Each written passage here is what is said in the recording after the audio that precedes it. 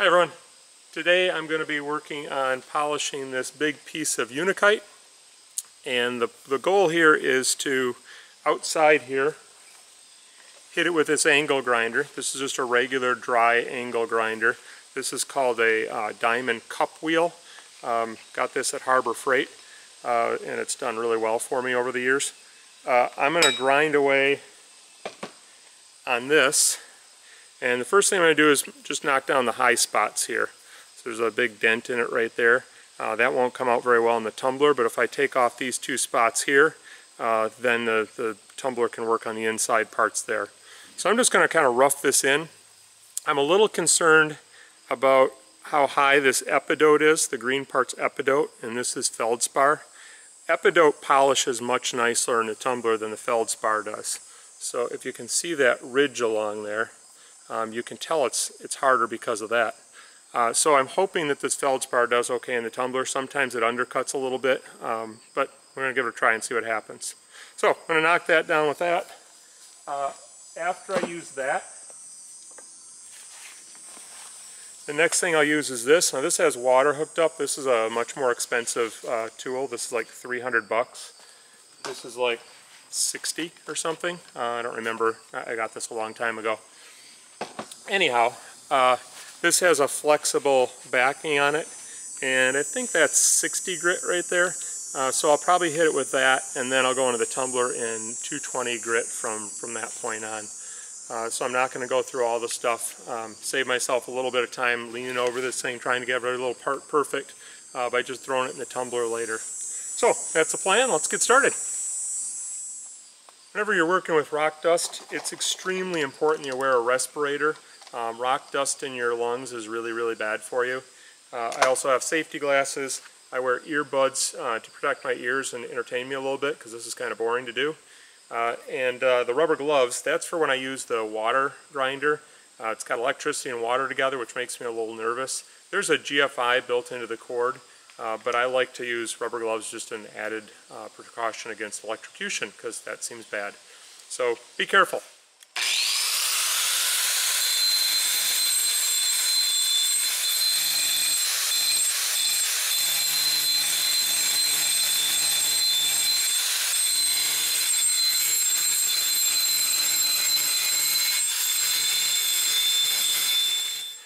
Alright, here's where we are so far. I've got that ridge knocked down right there, so it's pretty smooth across here.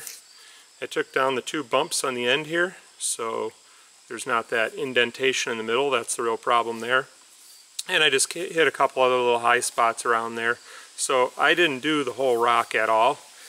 I may have to go back and do more, but next I'm going to try this on there. This is flexible, gets in the little nooks and crannies a little bit better, and in the tumbler with smaller rocks and the ceramic media in there, that'll get around into some of those bigger indentations. Like this is concave. I don't have to worry about that because it's wide. If it's a little concave thing, then stuff doesn't get in there and rub against it. So I'm going to go over the whole thing with this one, and we'll see how it looks, and hopefully I don't have to go back a step.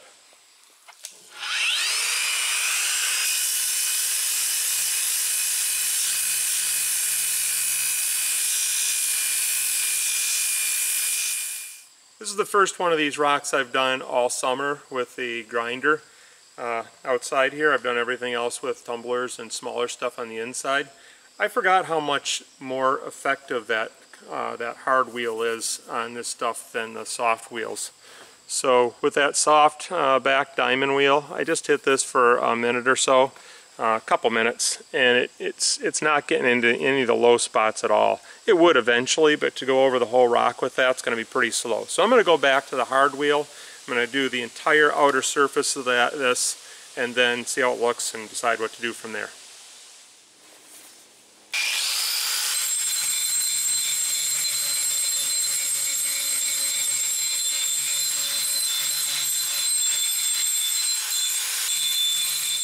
Well, that just took a couple minutes, and I've gone over the entire rock. So there's still some bumps and nicks and stuff, but I think that's going to save me a lot of time with the next stage. So from here on out, I'm doing it with this machine again with the water hooked up to it.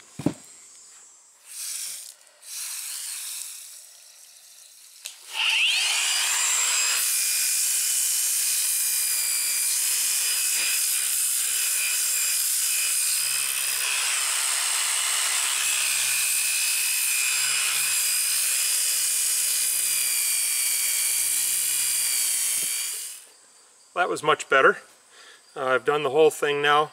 My initial plan was to put this right in 220 grit at this point, but I've got a lot of little ridges and stuff along here, which if I worked on this for a lot longer, I could get them out, but there's like a little ridge right there where I sanded this way and then sanded that way, and it leaves kind of a sharp edge. So what I'm going to do now is take this and put it in coarse grit, 4670 grit for a week, and that'll take all those off. Any little nicks that I missed, it'll get those, and then it'll be very ready to go into 220 grit for the next week. So this is going to spend about 5 or 6 weeks in the tumbler at this point. So that's the next step. This is a 12-pound tumbling barrel, and I'm going to put the rock right in the middle there, and I still have an inch or two above the rock and an inch or two around the rock on each side. And I've got a box of rocks here that are, some of them are partially tumbled, some I actually cut up to make them a little smaller. That's about as big as they get. I would like to have smaller rocks than these, but I just didn't have really any small rocks.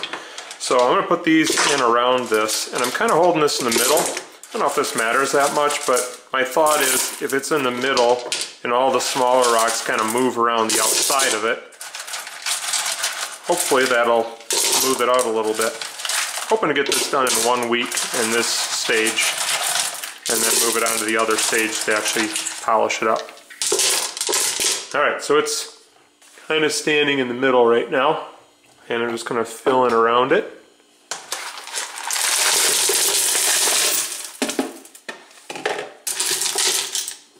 So it looks like that. It's about 2/3 full maybe. I got a couple inches on top of it there, 2 or 3 inches on the top. And I'm going to throw that on the tumbler, and we'll check in on it in a week. Hey, I thought I'd just check in and tell you how things are going here.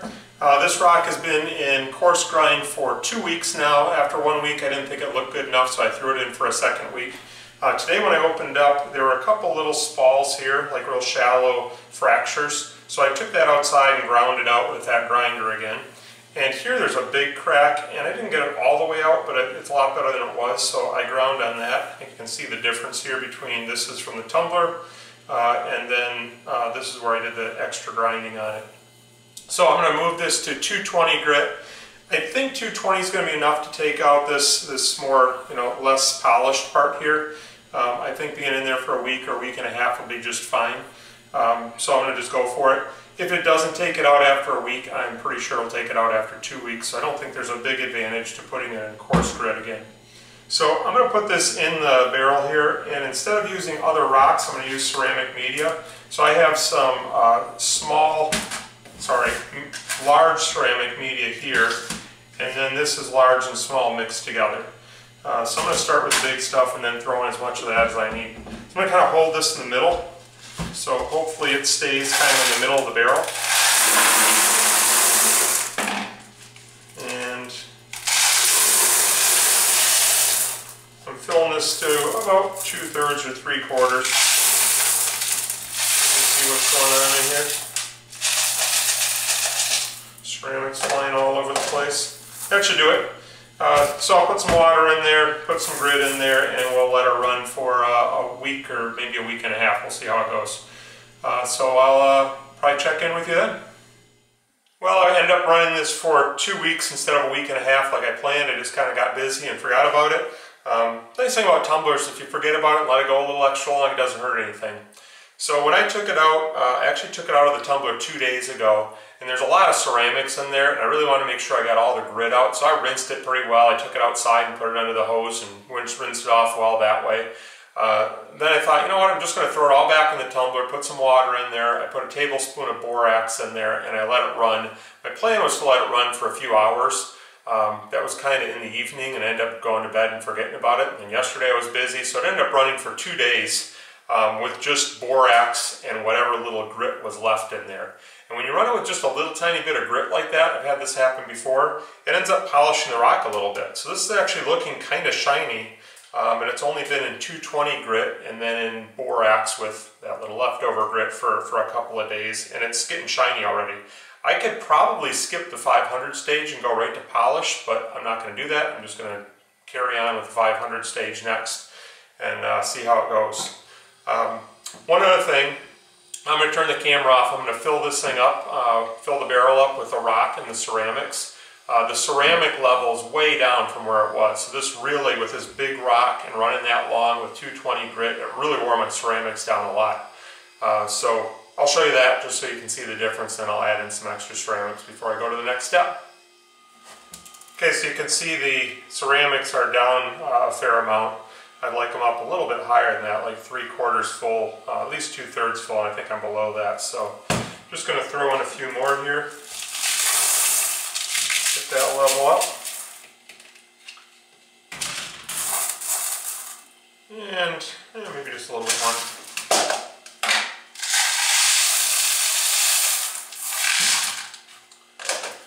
That looks better.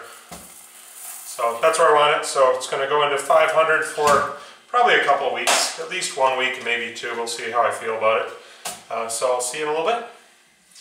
I ended up running this for about 2 weeks, just a hair under, and then I put it back in the barrel with a couple tablespoons of borax and ran it just overnight. So it's got a little bit of a shine on it again, like I did last week. It really doesn't look that much different. I think maybe a little bit more shine on it. It did not have this shine until I ran it overnight with the borax. So what that does, I don't think it's a borax that shines it up. I think it's that little bit of grit that's left in there. It's a little finer, and just running with just that tiny bit of grit kind of acts like a polish, I think.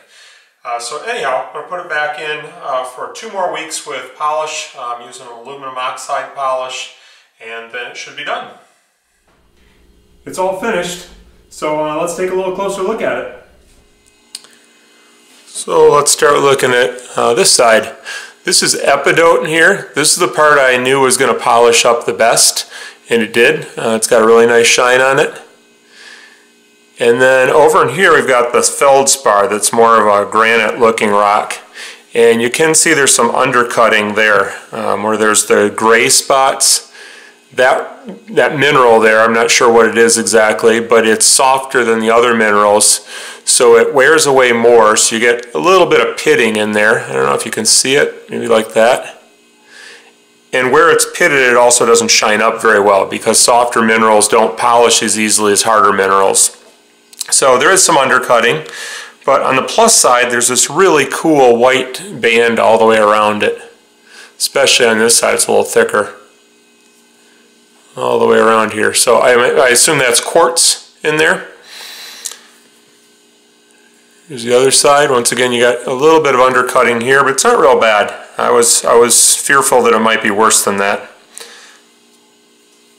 And this is the crack that I partially ground out. I knew I didn't get the whole thing because I just don't know how deep that goes, so I just said, oh, that's probably good enough, and it's not too bad. I don't think it detracts from the stone very much. It's much better than it was before I went back and ground that out. So there it is, biggest rock I've ever tumbled. The next biggest was a banded chert that was probably about half this size. So kind of a new accomplishment for me, kind of fun. Well, thanks for watching, and I'll see you next time.